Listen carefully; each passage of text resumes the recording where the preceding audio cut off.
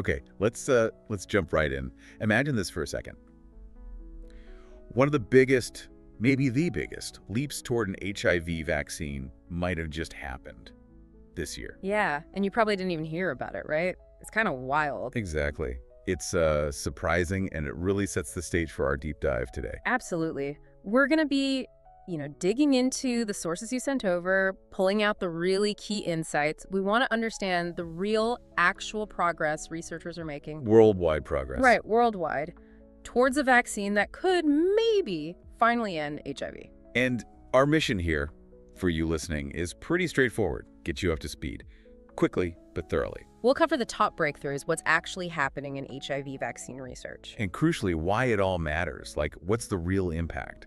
And how knowing this stuff helps you, take charge of your own health. Definitely. And it's important to acknowledge the reality, right? Even with amazing tools like PrEP. Pre-P, that's the pre-exposure prophylaxis, the daily pill. Yeah, exactly. The daily med that prevents infection. Even with PrEP and the treatments we have, well, over 1.2 million people in the U.S. are living with HIV. Still, it's a huge number. It is. And we're still seeing around, 35,000 new infections every year? So a vaccine is more than just, like, another drug. It's not just prevention. No, it's hope. Real hope, especially for communities dealing with, stigma, lack of access to good health care. A real breakthrough vaccine could change everything. It could genuinely stop transmission globally. Think about teen girls, LGBTQ+ folks, people in underserved areas. It's potentially transformative on a global scale, not just small steps. Right, a game changer. And that urgency, that hope, it brings us to these 5 big breakthroughs your sources are highlighting. Okay, 5 game changers. Yeah, think of them like puzzle pieces finally starting to click together, giving us a real picture of how we might actually win this fight. Right, let's get into the first one. Okay, first up. The mRNA HIV vaccine. It's moved into phase 2 trials. mRNA. Moderna. We all know that name from COVID vaccines. Exactly. And they've really pushed forward with their candidates, mRNA 1644 and mRNA 1574. They're in phase 2 now. Phase 2. That sounds significant. Oh, it is. It's one of the most advanced mRNA HIV efforts we've seen so far. And the mRNA platform itself, it's not just slightly better. It changes the whole game for vaccine development. How so? Well, it's faster. Much faster to develop things. It's cheaper. Yeah. And it's super adaptable. Adaptable, meaning it can handle different strains because HIV mutates like crazy. Yeah. Right. That was always the problem. The crucial part, yes. Traditional vaccines struggled with that rapid mutation, but mRNA, it works differently. It allows researchers to target multiple strains, even pivot quickly if needed. So it's teaching the body's immune system in a new way to recognize HIV's tricks early on. Precisely. It's training the immune response to see those early attack patterns rather than chasing a target that's constantly changing shape. It's about building a smarter defense system. Okay, so smarter defense with mRNA. But that adaptability you mentioned, is HIV's mutation still a massive hurdle even for mRNA? I mean, compared to COVID? That's a really important question. Yes, HIV's diversity is still, a beast. Much more complex than COVID. We're not just talking one virus, but millions of slightly different versions inside just one person sometimes. Wow. So the adaptability of mRNA is vital, but the target is still incredibly slippery. The vaccine has to be clever enough to induce a response that sees past all that variation. Got it. So mRNA is one huge piece.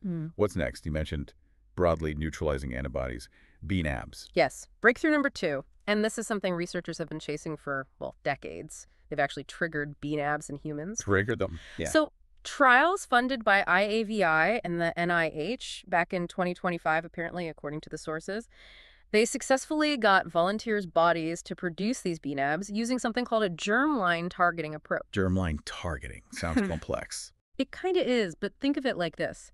BNAbs are the golden key because they can hit many, many different HIV variants, not just one. Okay, the master key. Exactly. And this approach, germline targeting, it basically teaches the immune system's early cells, the B cells, how to recognize fundamental parts of HIV. So they're sort of prepped, ready to make these powerful, broad antibodies later on. And they managed to induce multiple types of these BNAbs in people. For the first time, yes, multiple BNAbs in healthy humans. That's huge. Because that opens the door to, like a cocktail vaccine, something that covers strains all over the world.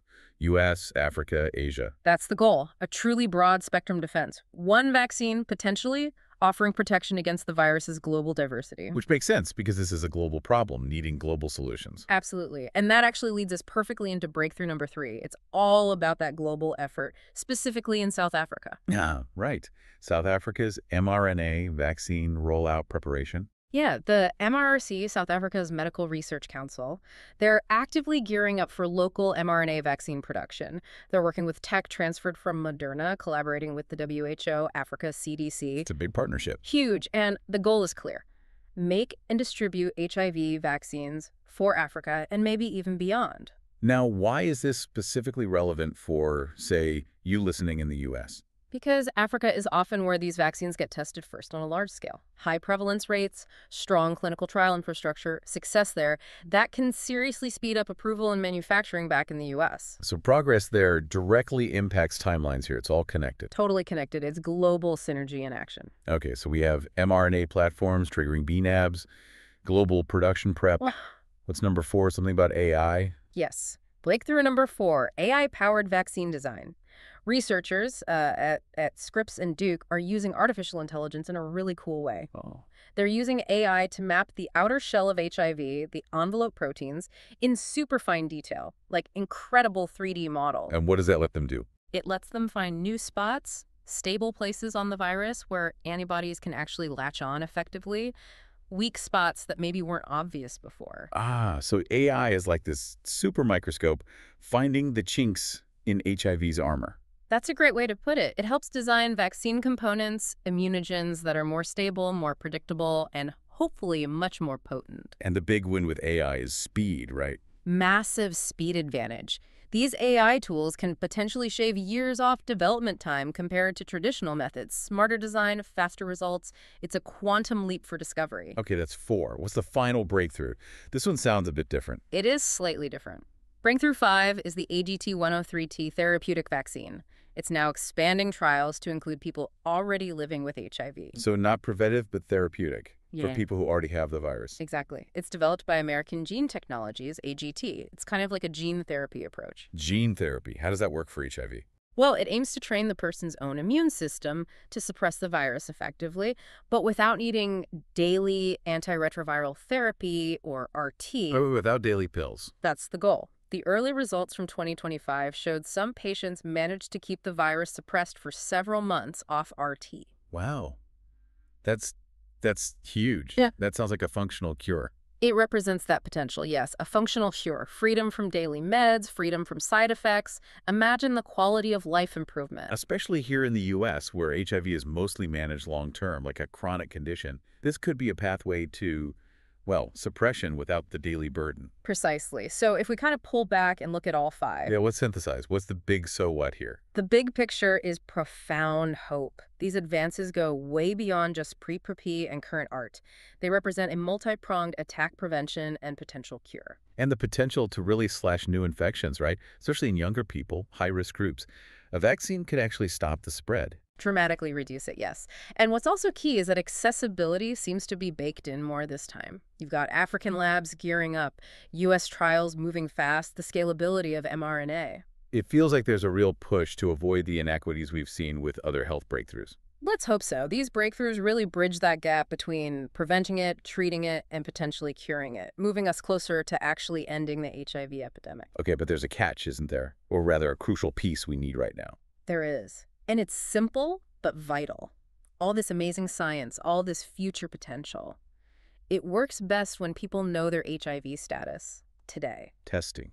It always comes back to testing. It's still our most powerful tool right now. Early detection literally saves lives, gets people into care sooner, keeps them healthier. And helps protect partners, too. Stops the chain of transmission. Absolutely. Which brings up the type of test. Right. You wanted to mention the HIV RNA test specifically. Yes, because this technology is key.